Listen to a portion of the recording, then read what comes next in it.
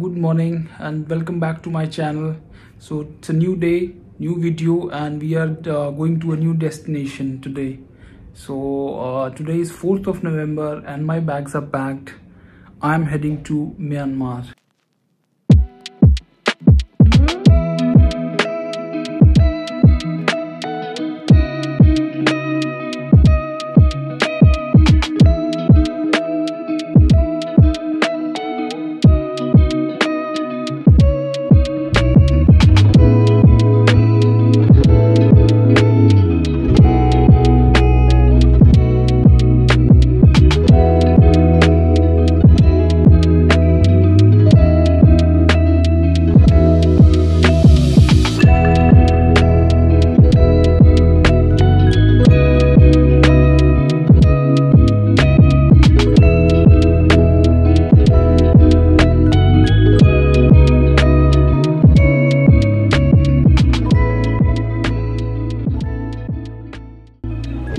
So arrived to Yangon airport and now going for rapid antigen COVID test.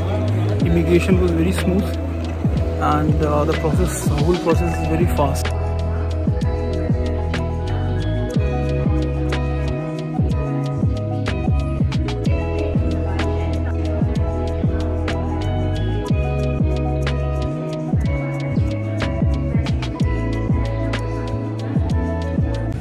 So the process is something like this, that you arrive, you go for the immigration, and just before the immigration they check all your documents, like your insurance. You're supposed to buy a Myanmar insurance, which is mandatory for you to buy Myanmar insurance.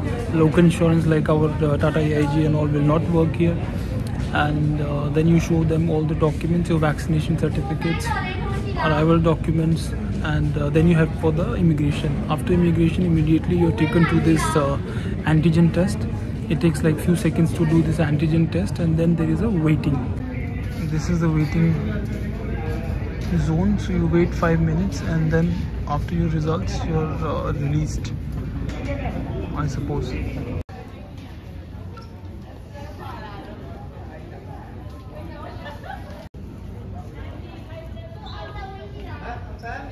So just came out, got this taxi from the taxi booth. Already heading to my hotel. It took 15,000 yards from me.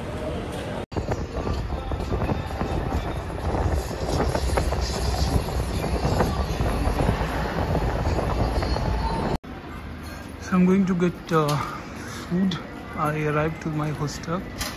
The problem, what happened was that I booked another hotel, but when I arrived the hotel was closed. The hotel was closed, like the hotel was not functional. So I'm going to get food. I'm just going to grab a taxi.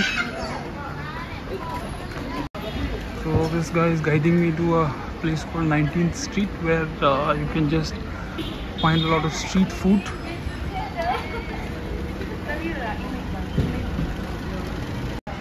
So this is the 19th Street, a place here in south side of the Yangon, where I'm going to find some food for tonight and explain the whole story again.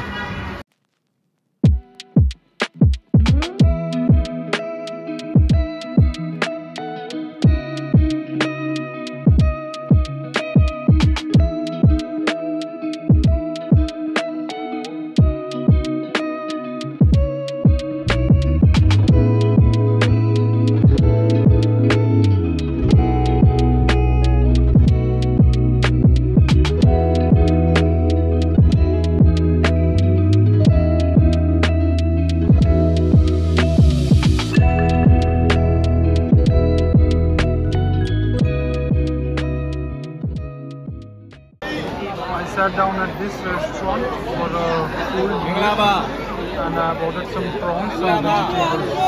So this culture somewhat reminds me of Vietnam, where you just sit down outside of the restaurant and order your food, your beer.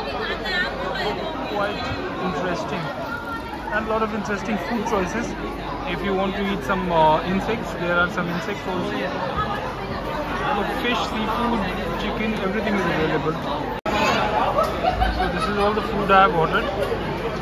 Fried prawns and I don't know, like stir fried or vegetables in a soup with a beer. Ambience is amazing.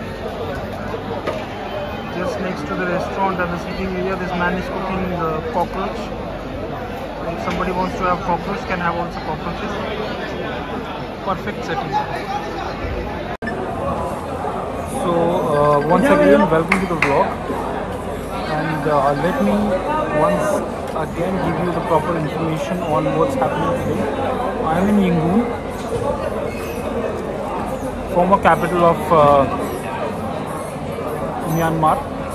The capital now is Naypyidaw. So my plan is for 10 days in Myanmar. I'll be going to tomorrow by night bus to Inlelake, which is a very famous tourist attraction. I'll spend there I think 2 or 3 days, and then after that I'm going to Bagan. After Bagan I will be going to Mandalay, and from Mandalay I will return back to Yangon again. But Yangon is a very happening place. I was not like so much aware that Yangon was going to be such happening place, but it's a very happening place. Now, the story that happened with me is that I booked a hotel through booking.com, backpackers bed and breakfast, and once I arrived to the location, I found out that this hotel is closed, like many other hotels in Yangon, because of the COVID, because of there are not so many tourists. Because even now in this market that I've shown you right now, there are hardly like 3 or 4% of tourists which are European or foreigners. 90-95% people are local.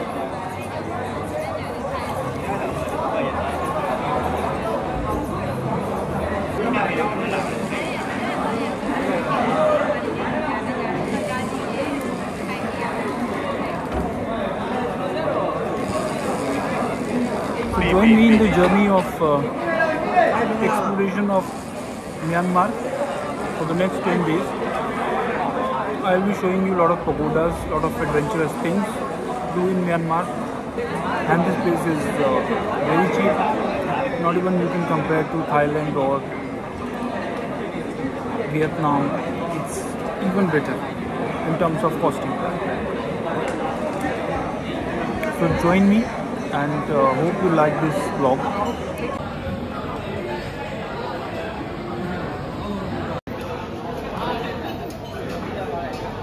So this is for one fried prawn, one vegetables, one this item, and 2 beers. Remember this.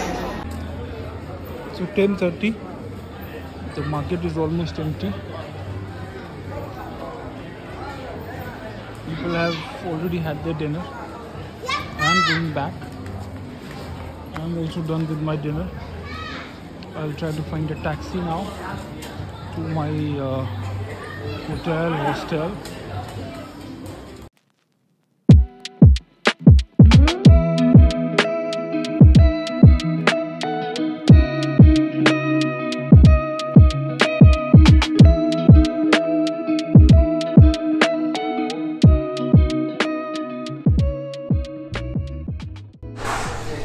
Good morning from Yangon. So it's day 2, morning 9 AM. I've woken up, got ready in my hostel. So I'm just going for breakfast now, and the program for today is that we are going to be doing some sightseeing in Yangon, and after that I'm taking a night bus to Inlelake. It's a place called Nong Shwe. So I'm taking a bus to Nong Shwe.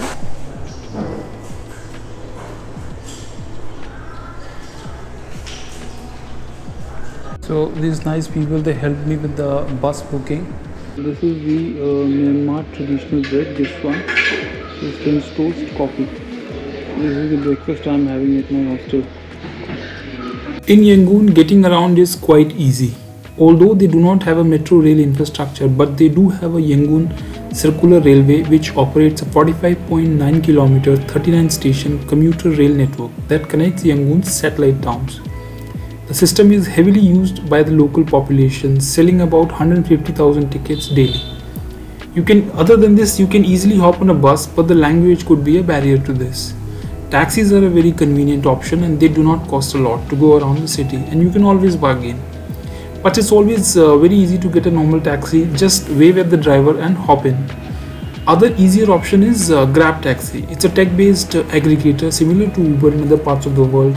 So if you have internet access, just download the Grab app and start ordering a taxi or motorbike or even a tuk-tuk from the Grab app. The prices are very reasonable. So I didn't get to explore the option of a shared tempo, but it seemed it could be an exciting way to travel with the locals.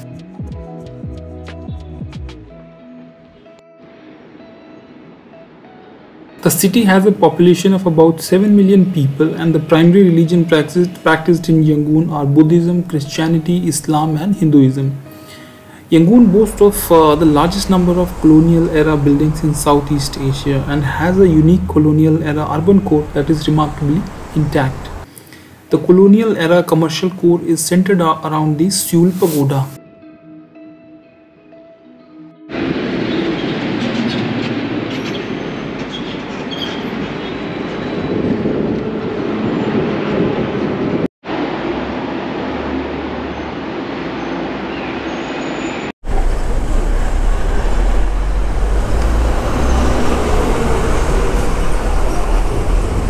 I'm approaching my first destination for today, which is the Sule Pagoda. It's quite near from my hood hostel, just walking 2 minutes. Also looking for that SIM card shop. If I'm able to find that MPT or Mytel and get this eSIM activated, because it's very difficult the problem is that if you don't have internet connection, then you will have to rely on the local taxis, which might charge you quite a bit here. And the good option is, you can, if you have internet, you can use the Grab, download the Grab app, and then you can, like, similar to like Ola, Uber, which is very convenient.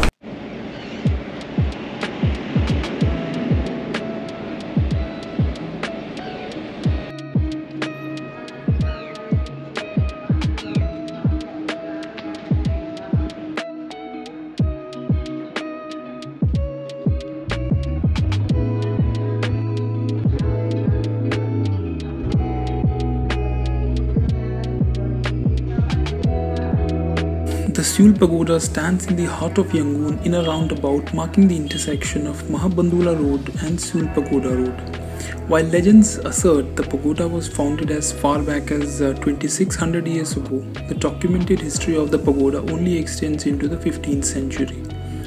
Originally one of the many smaller pagodas in pre-modern Yangon, its importance grew after it was made the center of the colonial era city by British engineers following the conclusion of Second Anglo-Burmese War. Its critical position at the nexus of major thoroughfares and its ease of visibility from around the city have made it an important rallying point for both the late 20th and early 21st century political protests. The oldest component of this pagoda is the core of central stupa. The core of the monument has never been subject to archaeological examination. The monument's centerpiece is its classic Burmese style stupa with a prominent flaring base, a bell-shaped body and a tall spire. Standing 46 meters high, it once dominated the surrounding landscape and still stands taller than most surrounding buildings. The pagoda is surrounded by 4 worship halls and an outer ring of shops and ancillary structures that completely obscure the base from streetscape. While this creates an oasis of calm in the space between this base of the pagoda and the surrounding roundabout, it reduces the visual impact. Apart from the Sule Nat, the various worship halls honor the most recent Buddhas, Gautama, Cassandra, Konangamana and Kassapa, whose relics were ultimately interred at Ynagon with the Sule Nat's assistance.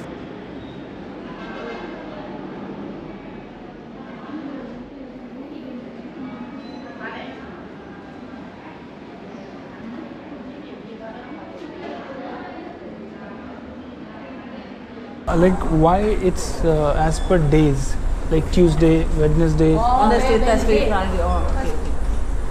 First day. Okay, but like why it's different days? 7 days, 7 different. Okay.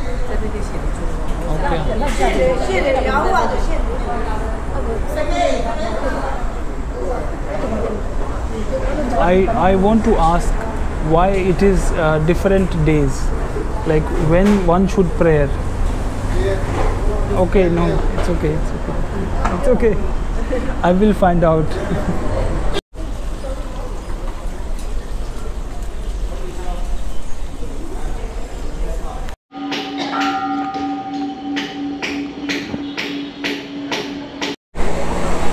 Okay, so that was the visit to Sule Pagoda, and now I'm just going around it. On my back you can see some church, and this is some another monument behind me. The women in Myanmar, they apply a special makeup on their face which is actually thanaka wood. It's called thanaka. It's a wood paste mixed with water, which they believe is going to give them, or it's like they believe they will get good skin out of this product.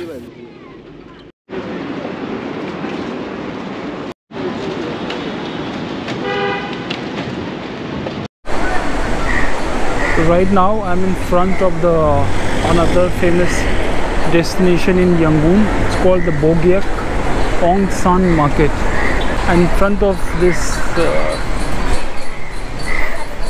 market you can see a lot of food stalls, fruits, some kind of idlis.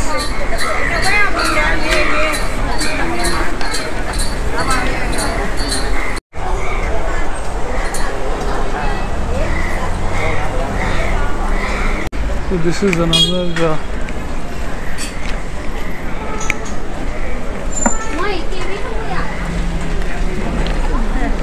food market with food stalls, and on the left and the right sides are food stalls.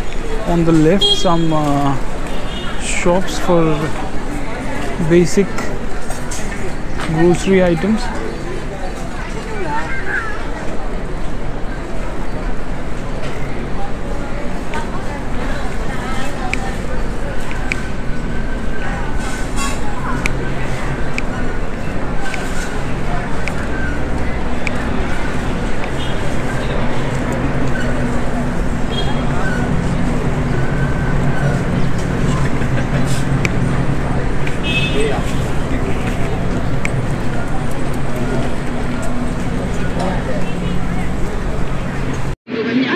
So I'm trying this something made out of rice. Yes. Okay. Okay. How much? 700. 700. So I give you 1,000.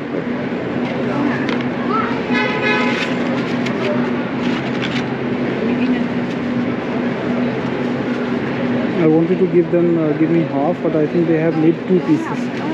I wanted like I'll have half, but I'll pay for 1. Okay, thank you so much. Yes, thank you.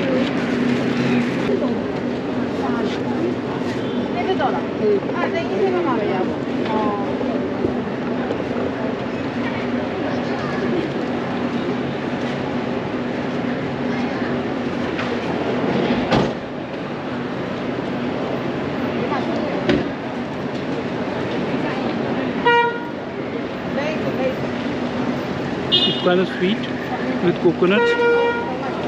Good taste. Sticky. Interesting. So if I describe it, it was rice with sugar syrup, some coconut, but it was very tasty. Not too much.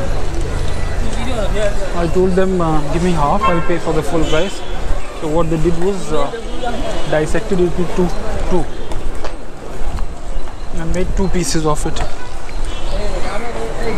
It's a very busy street, so if there are cars, you have to go back and to move back. quite interesting place.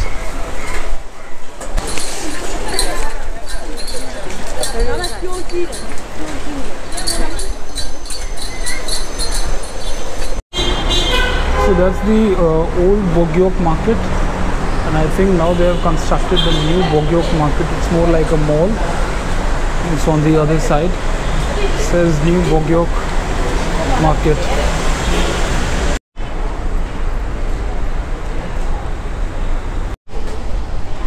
So this is like a big square, and there are like small shops, but it's I think more like a local market for the local people for buying their maybe in bulk.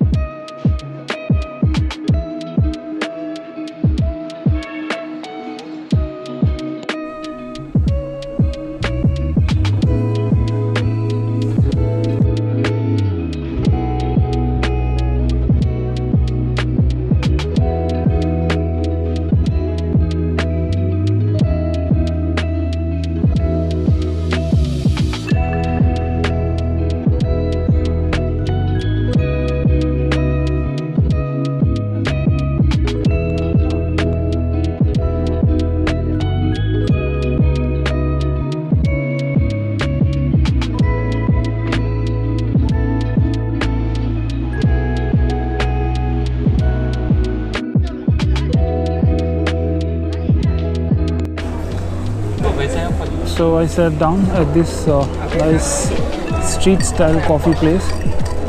I'm having a nice tea.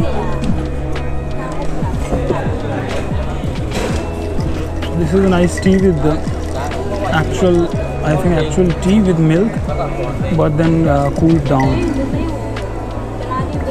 This is how this setup looks like.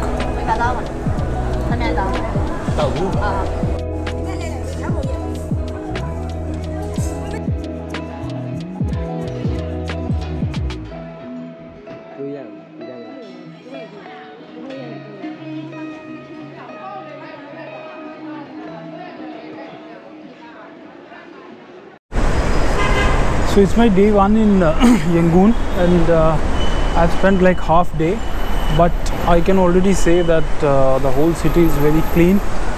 There are good footpaths for walking lanes, and the city is like not that kind of crowded and all. Everything is sorted, traffic is sorted. Maybe it's a Saturday, that's why I feel like that, but yes, it's calm.